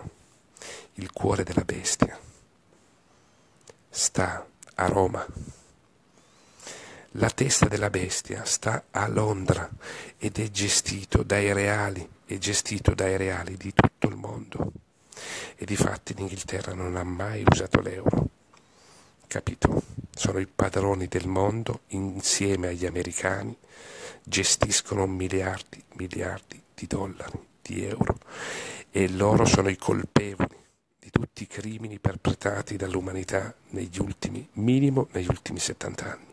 Hanno ucciso presidenti della Repubblica americani, hanno ammazzato i nostri martiri italiani. Perché hanno detto queste cose? E chiunque ha parlato di signoraggio bancario e di sovranità della moneta sono stati uccisi, perché erano da soli. Ma noi oggi, grazie a voi, grazie alla democrazia diretta, col vincolo di mandato costituzionale che andremo a modificare, non siamo più soli. Grazie a Facebook, anche se ci ha censurato, abbiamo potuto comunicarvi queste cose. Questa è la nostra televisione piccolina. Siamo riusciti a superare la censura. Salvatevi queste dirette, perché sono storia, perché voi siete storia, perché se l'avete capito voi, l'hanno capito tutti. Allora avete capito il meccanismo. E questi, per quello abbiamo dato l'ordine a tutti i nostri amici sul territorio, con la webcam. Stanno affittando gli appartamenti di fronte, ve lo diciamo noi ve l'abbiamo sempre detto, noi al sistema l'abbiamo sempre detto, l'ora e il giorno, gli appuntamenti noi li abbiamo sempre dati, abbiamo sempre messo la faccia e ne possono far sparire 1, 10, 100, ma non il popolo non lo fermi. Allora se questa sera abbiamo capito questo concetto, noi dobbiamo bloccare l'unica cosa utile adesso è bloccare lo spostamento dell'oro dai cavò delle banche d'Italia sparse. E anche dovessero averlo già fatto, lo stanno facendo di notte con i camion militari o altro. Voi registrate le targhe, i tesserini, le facce, chi entra, chi esce, tutto. Non fatevi beccare e non andate da soli. Se vi fermano in borghese, voi fate il 112 e dite: sono un cittadino italiano, ci sono delle persone in borghese che mi stanno chiedendo i documenti. Voi fate le foto e poi ci pensiamo noi, va bene? E l'unico modo per fermare il cambiamento è questo, perché se fanno sparire la riserva aurea, noi non possiamo andare a stampare la nostra moneta sovrana. E il sistema ha reagito così, perché nel momento in cui un cittadino normale, dormiente, in coma, lo vai a risvegliare e gli dici che l'unico modo che noi abbiamo per essere felici e andare a stampare la nostra moneta senza signoraggio bancario, quindi arrestare tutti i banchieri e farci i cazzi nostri e riportare l'economia. Noi torneremo a essere fra le 10 potenze più importanti del mondo, voi mi dovete credere. E qua dietro noi non abbiamo nessun padrone, noi non accetteremo mai un euro e i nostri eletti saranno controllati territorialmente grazie alla democrazia diretta col vincolo di mandato. Avete capito? Noi non vogliamo soldi, noi vogliamo essere liberi, noi vogliamo essere felici a casa nostra, noi rivogliamo il nostro paese, noi rivogliamo la vita, perché noi dobbiamo essere messi in condizione di fare figli, di sostenere la famiglia, politiche di sostegno, che quando nasce un figlio non ti danno una tantum l'elemosina. Ci sono stati europei del nord che sostengono le mamme fin da quando scoprono che sono incinte, fino al 18° anno di età.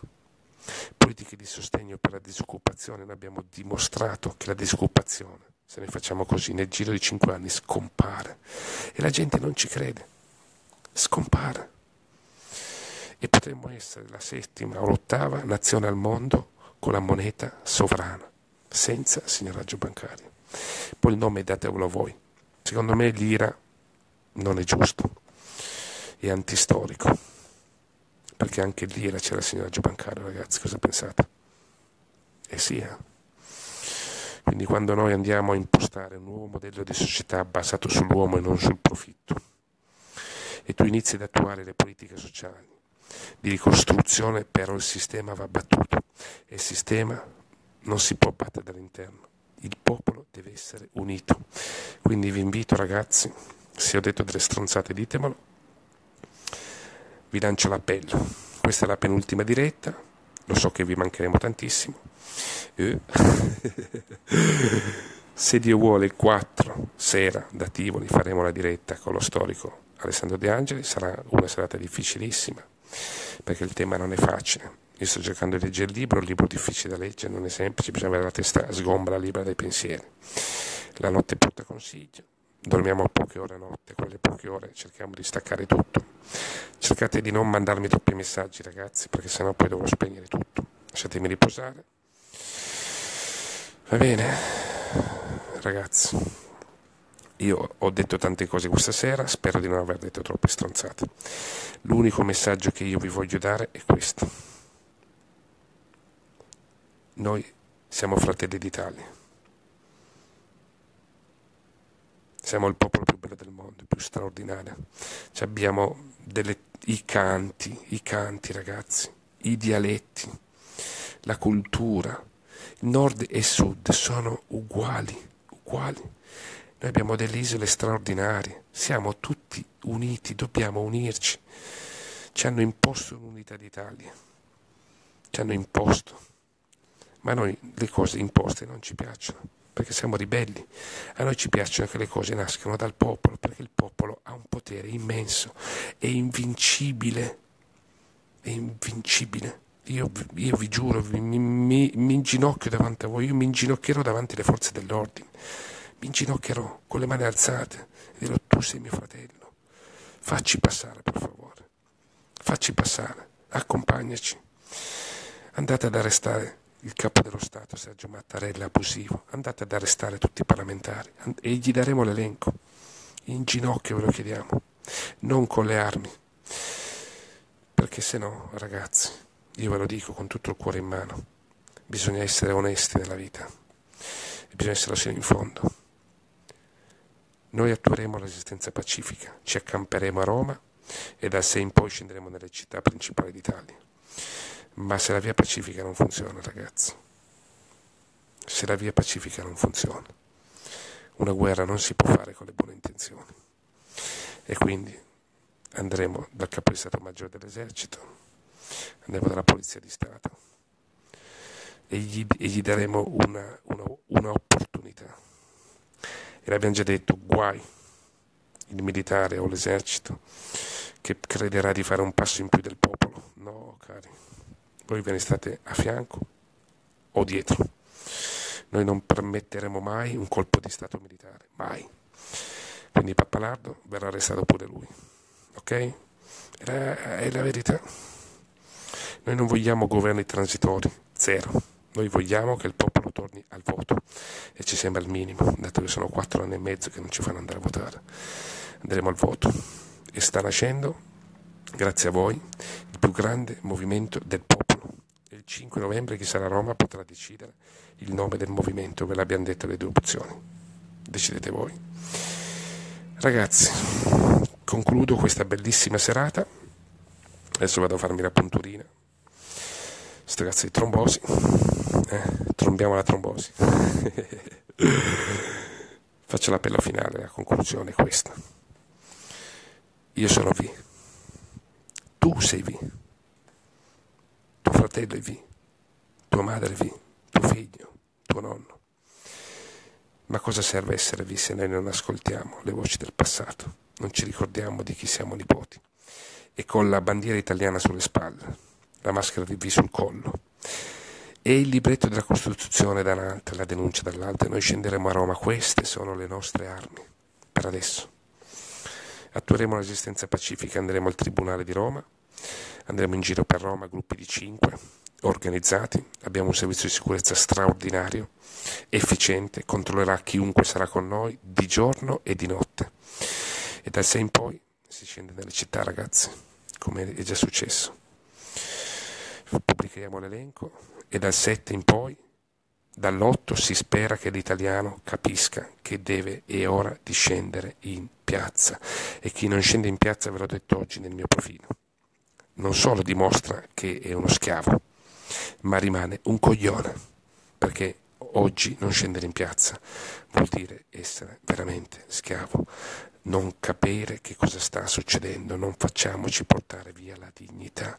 E io sogno, il mio grande sogno non è formare la catena umana attorno al Parlamento italiano, quella era solo il nome di una pagina. Il mio sogno è un giorno insieme a voi trovarmi di fronte a me una folla immensa, con i bambini, i nonni, tutti, e gridare una sola parola, una: libertà, libertà. Buona rivoluzione a tutti, vi aspetto, ragazzi. Avete 7 giorni di tempo per scegliere che cosa volete essere, liberi o schiavi. Viva l'Italia, viva la Costituzione, viva la rivoluzione. Siete straordinari. Viva la democrazia diretta. Ce la possiamo fare, ragazzi, siamo tanti. Ciao. Perdonatemi se sono stato lungo. Buonanotte a tutti. Fate sogni ribelli e ai nostri nemici fate gli incubi peggiori e che i vostri demoni vi possano far marcire dentro. Dovete bruciare nel fuoco dell'inferno. Pagherete tutto, tutto pagherete per quello che avete fatto. E il popolo può avere questa volta una possibilità reale e voi potete fare quello che volete, caro sistema, potete fare, ma non ci fermerete, non ci potete fermare, perché se cade Roma, cade l'Europa, e se cade l'Europa e l'inganno dei banchieri, noi salviamo milioni di vite umane, perché noi, andando a difendere la famiglia, a difendere il lavoro e le aziende, permetteremo la nascita di nuovi bambini. Andiamo a salvare l'uomo, perché noi senza amore non andiamo da nessuna parte. Capite qual è il concetto? Questa è la rivoluzione, la rievoluzione. Questo è il nuovo umanesimo. Studiate queste cose, studiate le poesie, i canti rivoluzionari, perché le notti romane saranno lunghe, le notti nelle città saranno lunghe. Parlate ai vostri figli, parlate ai vostri parenti. Questo è il cambiamento, tu sei il cambiamento. Mi raccomando, ditelo ovunque. Ciao, grazie di tutto.